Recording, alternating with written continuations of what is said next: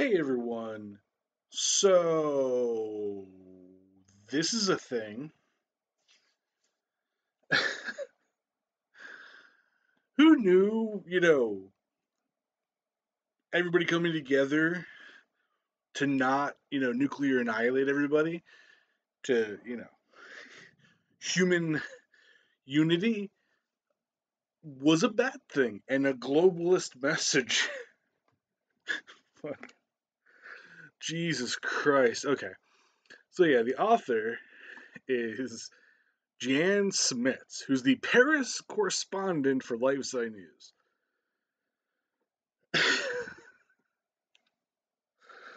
Oh my god. Okay.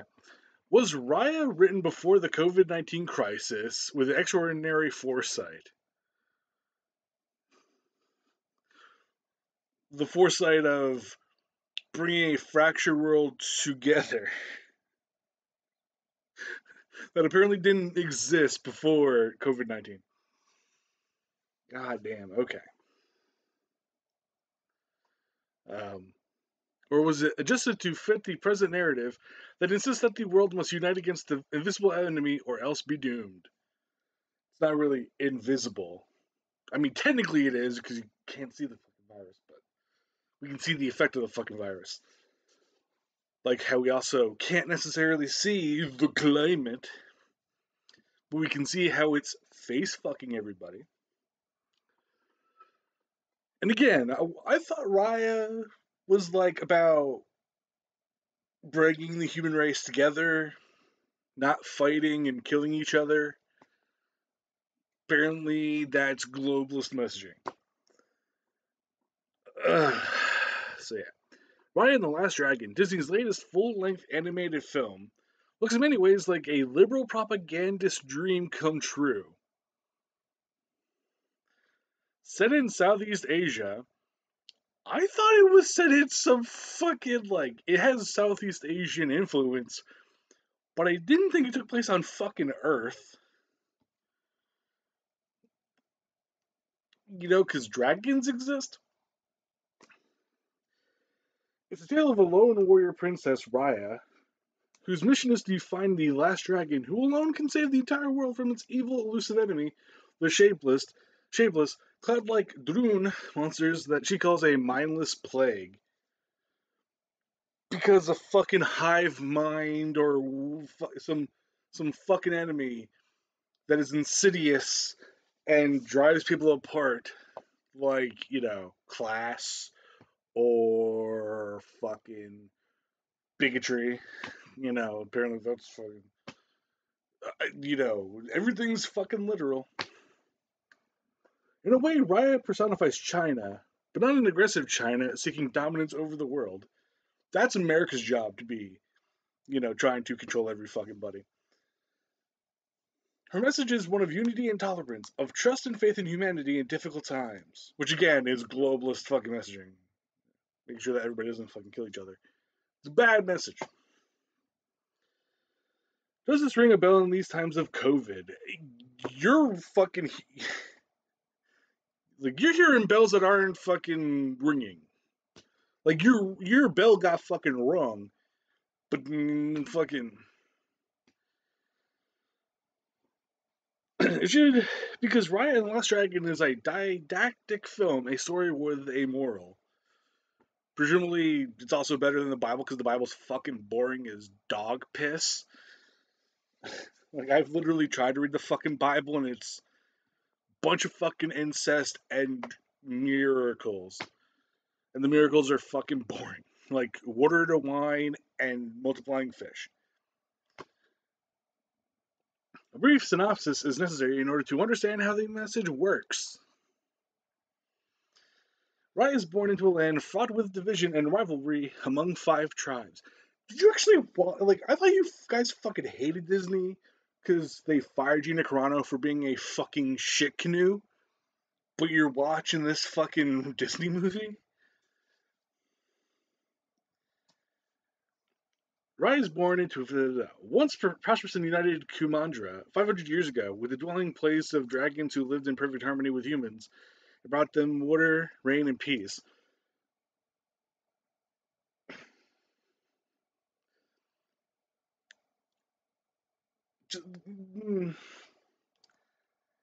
isn't, once peaceful, now discordant? Isn't that like the fucking Bible? Isn't that literally the story of fucking Babel? Like, they were trying to build a tower to God, and God was like, can't have this shit, they'll know I'm a fucking fraud. So he just, fucking made them unable to talk to each other. Because, that's a fucking message without loving each other, fucking don't try to look at God. That's bad.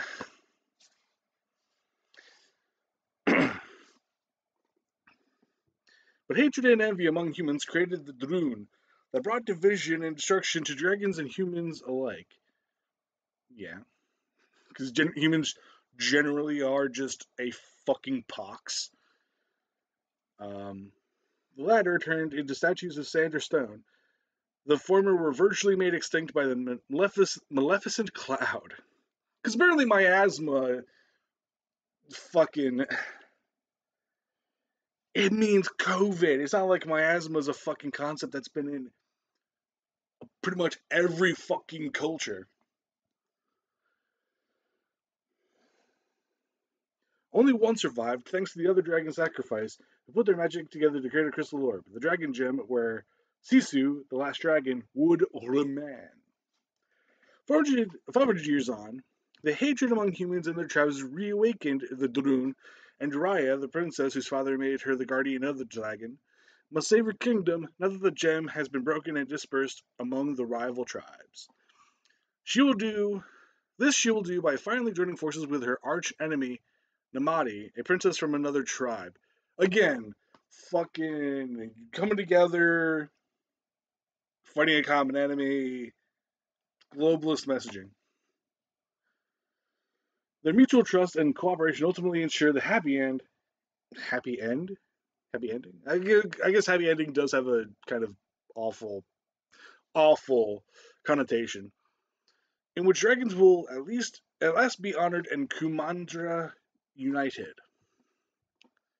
There are many obvious solutions to contemporary issues and so-called solutions. Again, it's not like these are playing on fucking myths and legends from human history. Fucking. Oh, goddamn. Okay.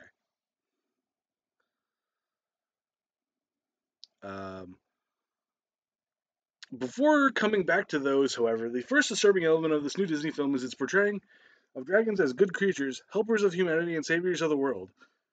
I mean, just because Judeo-Christian fucking Europeans didn't like fucking dragons, like, doesn't mean that other cultures don't like fucking dragons. It's like, your Eurocentric bullshit is just right there.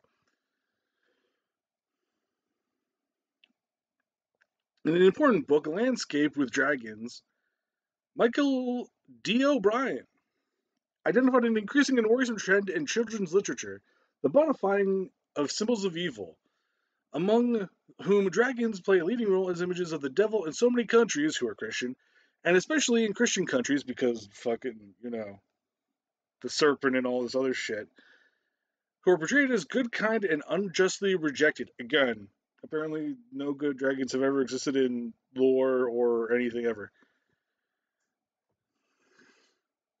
The role of traditional symbols is not trivial. You're getting really pissed off about good dragons. Where were you when fucking How to Train a Dragon was a fucking thing? They express profound truths, and turning them upside down has consequences. O'Brien shows that in many contemporary children's books, the use of disobedience, trickery, magic, and other unacceptable evils are necessary to the own ultimate success or victory of the book's main characters. Because apparently, fighting against undue authority is, fucking. It's not like the founding fathers fought against what they thought was fucking undue authority, who were also very much slave-owning pieces of shit. The Harry Potter books are a good example of this. It's really funny because conservatives love J.K. Rowling because she shits on trans people, but now fucking spooky. You want to fuck me? You want to talk about some You want to talk about a wizard named Harry that shits on some fucking, like, openly shits on some shit? Fucking Harry Dresden, the Dresden Files. Not number one. There is a group called the Nurians that are demons that are contained within the 30 pieces of silver that Judas got for betraying Jesus Christ. Also, angels are a thing in the book, and they very much are wet work people. Or at least the archangels are. Uriel is very much a big part of the story. um, Also, Santa Claus is also Odin, which is kind of a thing. Which is just obvious. Um, there are like 7 or so, probably like more different kind of fucking um, uh, like vampires. There are like 4 different versions of werewolves. Pagan gods actually exist, like Odin's real, Valkyries are real, skinwalkers are real. Uh, Fucking how many other fucking things? I'm pretty sure they shit on God too. Although there's good, the Knights of the Nail or the Knights of the I forgot what the fuck they're called. They're like they're holy knights, and their swords are all linked to the 3 nails used to crucify Jesus, which is a thing. Um, One of those swords is a katana that gets turned into basically a lightsaber by a Jewish guy. No, I'm not making that up. Also linked to Star Wars. Anyway, also necromancy is a part of it. Anyway, sorry. Also, fairies exist in that universe. The pervasiveness of good dragons in present day. Are there any good dragons in fucking like? I guess there's no outright evil dragons, but dragons are kind of just in Harry Potter just seen as kind of a force of nature that can be tamed more or less. For children is surely a sign of this inverted culture again. Also, this is a cool story. Michael is a character in Harry Dresden, the Dresden Files. Um, is one of the Knights of the Cross. That's what's the Knights of the Cross. Literally, um, fought a dragon to get his wife before they were married. I think they were dating, and she got captured, but she was also a witch. But he was a fucking holy knight and defeated a dragon. Also, dragons are shapeshifters in this universe and are super fucking powerful. And there was a dragon that's dressed up like a fucking Roman legionnaire who literally just had like Roman legionnaire uh, armor because that he's been around that long, and put a cigarette in his mouth so the smoking wasn't conspicuous because the dude was fucking smoking from the mouth. Anyway, sorry. Although I guess technically that's not a kid's. You can introduce like a teenager to Harry Dresden. Um, The deliberately turns the archetype of danger, greed, and destruction into a misunderstood, persecuted victim of false virtue signalers. I mean, there's only what? I can only think of one dragon that was.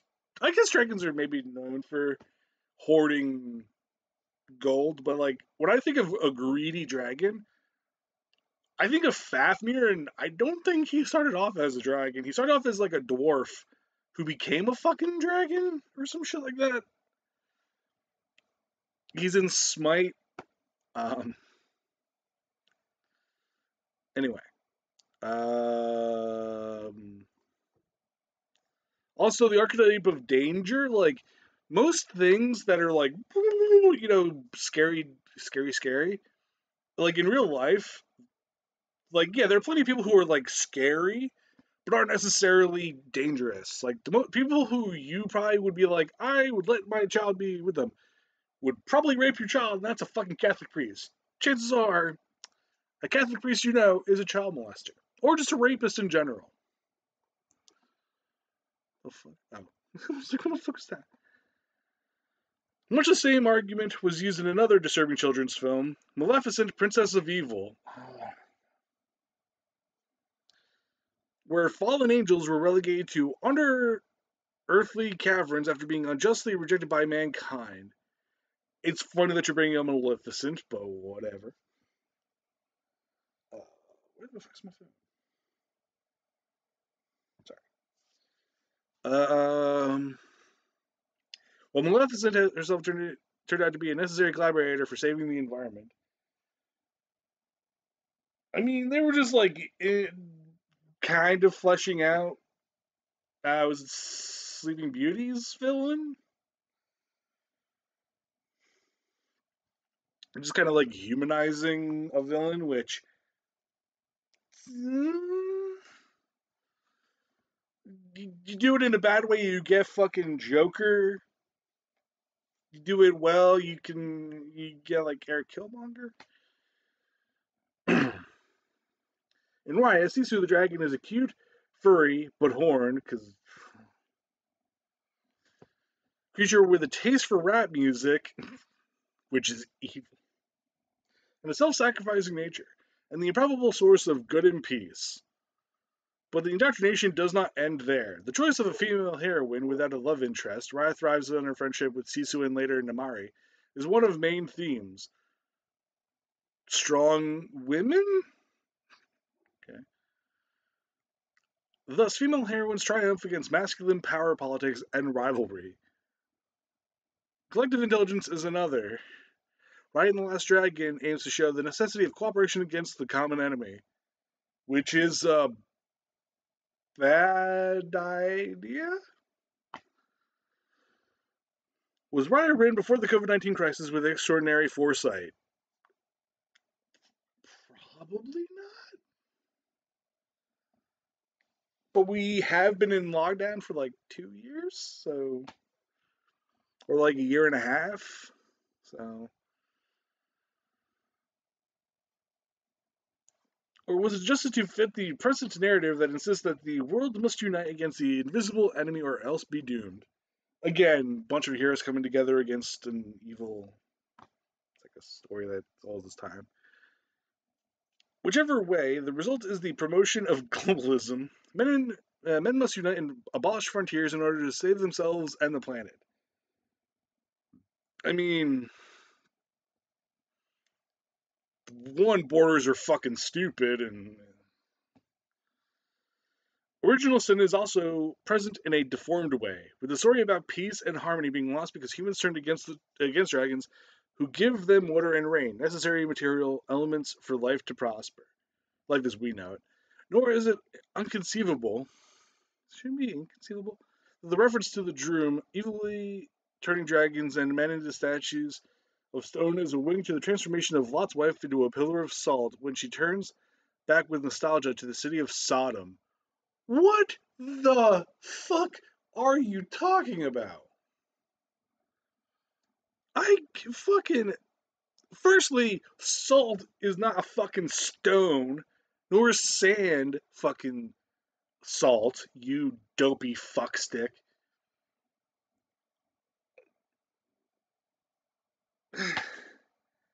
Like, so Ash turning to fucking stone after getting attacked by Mewtwo is a callback to Lot's fucking wife. All those fucking people Medusa turned to fucking stone, calling back to fucking Lot's wife. Fucking Jesus, tap dancing Christ.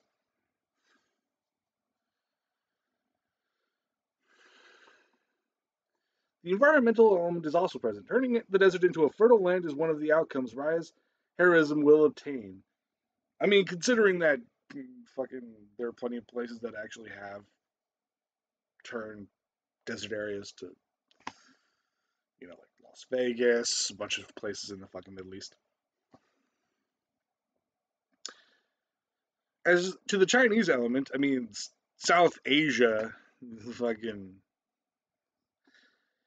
It was underscored earlier this month by the Loyola Phoenix, a student newspaper of Loyola University in Chicago. Raya and the Last Dragon is a timely film that encourages global internal reflection on what it means to unite for the greater good. In the last year, the world has not only plagued by COVID-19, but a heightened anti-Asian sentiment, wrote Epiphany Johanikin? Johanikin? Yeah, people will fucking spit at fucking Asian people. Also, Asian is a broader term than people think it is. When people say Asian, they think East Asia, not just the continent of Asia, which includes Israel and India and Pakistan, a bunch of other places. Although not yet announced as an official Disney princess, Raya doesn't have a male love interest like many of her predecessors. Rather, her sole ambition is to save her kingdom, sacrificing yourself. Which, the main hindrance throughout her journey is the antagonist, Namari, a princess of another kingdom. The push and pull of these two characters represent the consequences of women settling in division instead of uniting for the greater good. The strong themes of trust and unity in this film couldn't have come at a better time. Asian Americans have been facing greater levels of racism since the outbreak of COVID-19, because the person called it, all the shit. To which some credit to former President Donald Trump, who called it the Kung Flu or Chinese virus. Hate crimes motivated by anti-Asian sentiment jumped 2,600% in New York from 2019 to 2020, according to city records. The spike in attacks has led to the creation of the New York Police Department's Asian Hate Crime Task Force.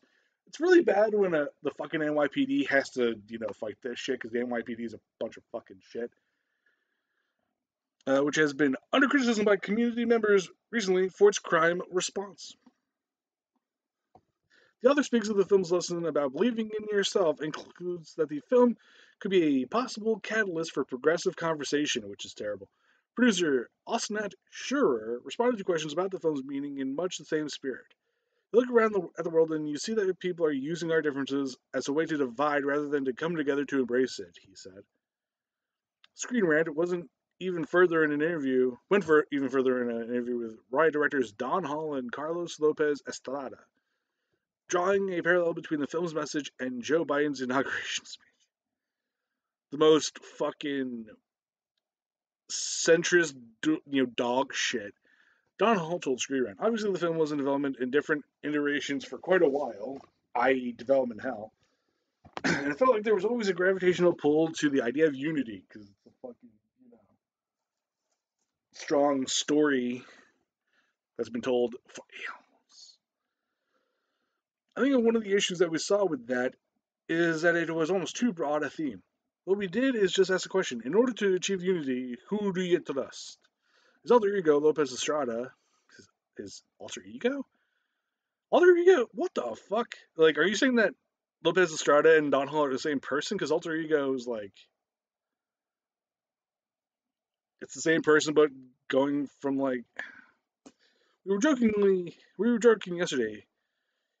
Kui, Nguyen, the movie's co-writer, did you write Biden's inauguration speech? Because so many of the ideas that he's talking about and the general philosophy that he's using to approach his new presidency is so in line with many of the things that we're trying to talk about in the movie. It's nice to know that we're going to be part of a hopefully very optimistic conversation. The interviewer comments, a key interaction in the trailer seems to underscore unity, and is especially relevant to Raya and Sisu. Raya says the world is broken, and she can't trust anyone, prompting Sisu to suggest it's broken because Raya and others don't trust anyone. The message in a word, whatever our cultural and other differences, is human fraternity, of which we've been hearing rather a lot lately. And you're opposed to it because you're not racist? Fucking. Okay. do you not see how people might think you're a fucking racist? Anyway, peace out. Have a wonderful fucking day.